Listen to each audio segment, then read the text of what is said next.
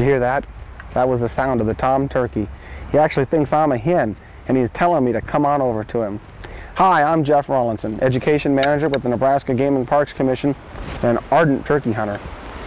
You know, little did I know when I started turkey hunting and chasing critters years ago as a young kid that I'd be mixing science and outdoor skills to develop myself not only as a hunter, but as a biologist.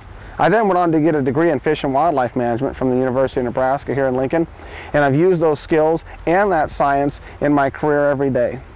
I spent a lot of time outdoors and a lot of time teaching other people how to hunt safely, and how to become better hunters in the field, how to make them more successful.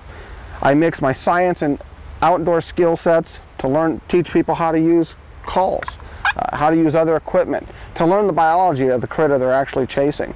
Some things that are really important to know and understand is what they look like, some of the tracks and some of the scat that they may leave behind. For example, looking at these feathers here, this is the breast feather off of a tom turkey.